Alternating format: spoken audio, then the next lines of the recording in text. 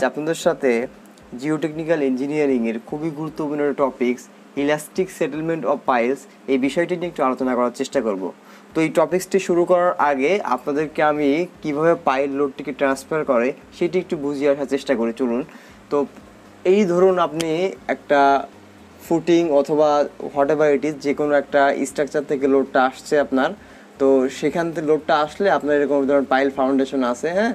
তো এই পাইলটা লোডটা basically distribute করে আপনার এই স্কিন ফ্রিকশনের মাধ্যমে, ঠিক আছে, আর ইন বিয়ারিংয়ের মাধ্যমে। তার মানে এই টোটাল পি লোডটা হবে skin friction plus in bearing এই দুটোর সমষ্টি, ঠিক আছে। কখনো আপনার স্কিন ফ্রিকশনের পরিমাণ অনেক বেশি হতে পারে, তখন ইন বিয়ারিংয়ের পরিমাণ কমে যেতে পারে। আবার অনেক সময় ইন বিয়ারিংয়ের পরিমাণ বেশি হতে পারে, স্কিন ফ্রিকশনের মান কমে যেতে পারে। এটা সয়েলের ক্রাইটেরিয়ার উপর কিন্তু ডিপেন্ড করে, ঠিক আছে। তো টোটাল স্কিন ফ্রিকশনটা আমরা বের করি একটা ফ্যাক্টর দ্বারা গুণ করে। কিভাবে আমরা এটা করি? কারণ বিষয়টি হচ্ছে যে এইখানে প্রত্যেকটা জায়গায় কিন্তু স্কিন ফ্রিকশনের মানের ভেরিয়েশন আছে, এক একটা জায়গায় কিন্তু স্কিন ফ্রিকশন এক এক রকম। তো যখন টোটাল স্কিন ফ্রিকশনটা আমি বের করতে যাবো, ওই টোটালটা চিন্তা করুন, এইখানে এইখানে এইখানে এইখানে টোটালটা যখন আমি বের করতে যাবো, তখন আমি একটা জায়গার স্কিন ফ্রিকশনকে আমি একটা ফ্যাক্টর দ্বারা গুণ করি সম করার জন্য আর কি। তো এই স্কিন ফ্রিকশনকে কিউডব্লিউএস দ্বারা রিপ্রেজেন্ট করতেছে আমরা এখানে, আর এখানে জিটা একটা ফ্যাক্টর, যে ফ্যাক্টর দ্বারা গুণ করে আমরা টোটাল স্কিন ফ্রিকশনটার মানটা পেয়ে থাকি। তো এই জিটাটা মূলত ডিপেন্ড করে আপনার এই যে স্কিন ফ্রিকশনের যে রেজিস্ট্যান্স, আপনি যদি এদিকে ডেপথ বরাবর আপনি যদি প্রত্যেকটা পয়েন্টে স্কিন ফ্রিকশনের পরিমাণ রেজিস্ট্যান্স কতটুকু আসছে এটা যদি ক্যালকুলেশন করতে পারেন, এবং তার যে শেপটা যদি এরকম হয়, এরকম রেক্টেঙ্গুলার শেপ হয়, তাহলে 0.5 হবে। যদি শেপটা এরকম হয়, আমি ডেপথের ফাংশন আকারে শেপগুলো দেখাচ্ছি আর কি। ডেপথ বরাবর শেপটা কেমন হচ্ছে, মানে ডেপথ বরাবর রেজিস্ট্যান্সটা কেমন হচ্ছে, এখানে রেজিস্ট্যান্স দেখা যাচ্ছে বেশি, এখানে কম, এখানে কম, হ্যাঁ, এরকম যদি হয় তার মানে এই ধরনের শেপ হয়, তাহলে সেটা 0.5 হবে ওই জিটার মানটা। তারপরে যদি এরকম ত্রিভুজাকৃতির হয়, তার মানে উপরে একদমই কম আর নিচে সব থেকে বেশি, তাহলে 0.67, আর উপরে সব থেকে বেশি নিচে কম স্ক্রিন ফ্রিকশনের মান, তাহলে মানে জিটার মানটা তাহলে 0.33 হবে, ঠিক আছে। তো এইভাবে আর কি আমাদের যে কোনো একটা কিউডব্লিউএস স্ক্রিন ফ্রিকশন দ্বারা রিপ্রেজেন্ট করি, সেটাকে টাও জিটা দ্বারা গুণ করে আমরা আলটিমেট স্ক্রিন ফ্রিকশনটা পেয়ে থাকি। তাহলে আমাদের total load is equal to screen friction plus in bearing.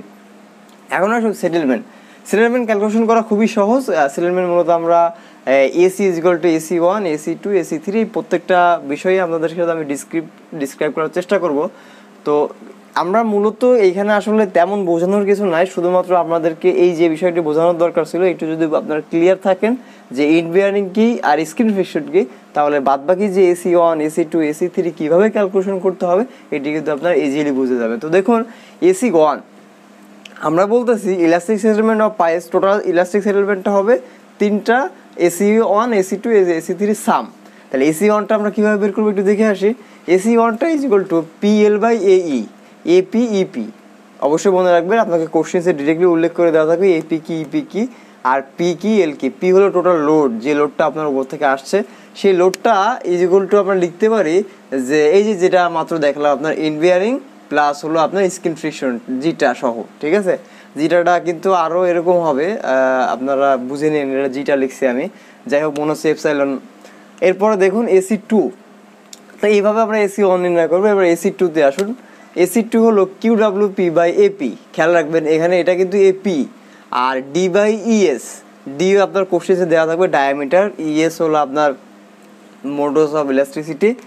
তো এখানে দেখুন, এখানে ইপি আর ইএসটা কিন্তু দুটো ভিন্ন ভিন্ন বিষয়, আপনাদের কোশ্চেন্সে সবটাই দেওয়া থাকবে, এগুলো নিয়ে এত হেডেক হওয়ার আপনাদের কিছু নাই। তো এই ডাটাগুলো দেওয়া থাকবে, জাস্ট আপনি ইনপুট করবেন, কিন্তু সূত্রগুলো অনেক জায়গায় বিভিন্ন রকমভাবে দেওয়া থাকে, যার কারণে আমি সূত্রগুলোকে গুছিয়ে এক জায়গায় করার চেষ্টা করছি আপনাদেরকে বোঝানোর সুবিধার্থে।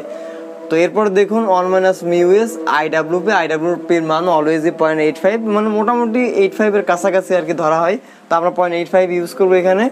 আর কিউডব্লিউপির মান তো আমাদের দেওয়াই থাকবে, দেওয়া না থাকলে পির মান দেওয়া থাকবে, যে কোনো স্ক্রিন ফ্রিকশন অথবা ইন বিয়ারিং এর মান দেওয়া থাকবে, সেটা দেখে আপনি কিউডব্লিউ একটা দেওয়া থাকলে একটা কিন্তু ইজিলি বের করতে পারবেন।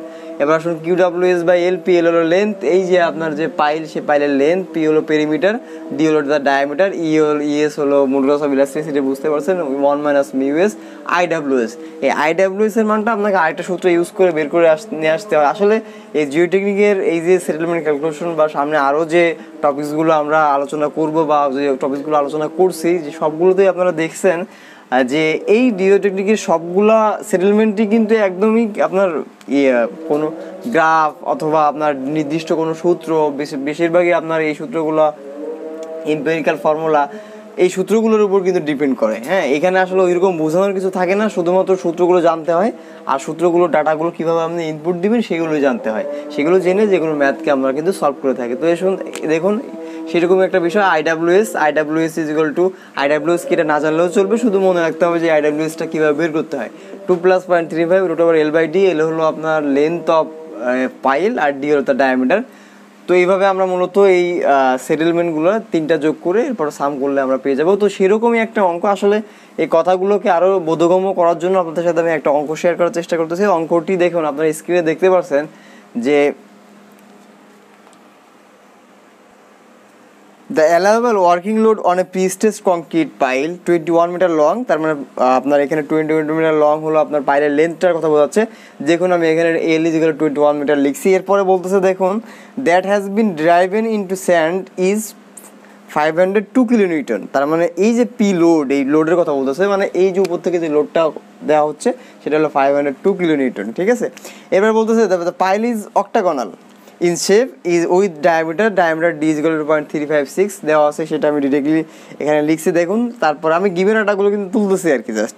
এরপর এপির মান দেখুন ডিরেক্টলি বলা আছে, তারপর দেখেন পেরিমিটারের কথা বলা আছে, ডিরেক্টলি বলা আছে, স্কিন রেজিস্ট্যান্স বলা আছে, স্কিন রেজিস্ট্যান্স 350 আর কি 350 কিলোনিউটন বলা আছে। এরপর ইপির মান দেওয়া আছে, ইএস এর মান দেওয়া আছে, মিউএস এর মান বলা আছে আপনাকে। এরপর হলো জিটার মানটাও আপনাকে ডিরেক্টলি বলে দেওয়া আছে। অনেক সময় এইখানে যে ডাটাগুলো ইজিলি দেওয়া, আমি খুবই সহজ একটা অঙ্ক আপনাদের সাথে শেয়ার করার চেষ্টা করছি যেন আমার পরিশ্রম কম হয়।